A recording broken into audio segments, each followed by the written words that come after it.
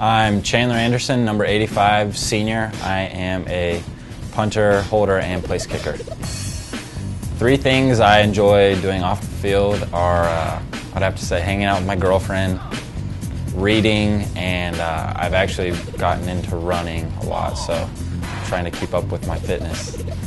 My top three favorite TV shows, I'm not a real big TV person, but I'd have to say Jersey Shore. Yes, I do like that. America's Funniest Home Videos, and probably Curiosity off the Discovery Channel. Why is my number so special to me?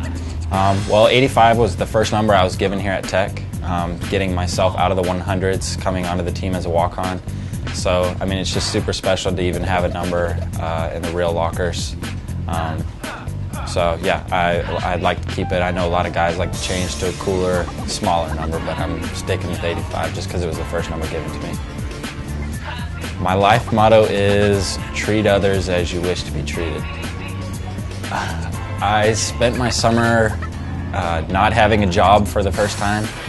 This was really my first time to just kind of chill out and be a real student / athlete without a job.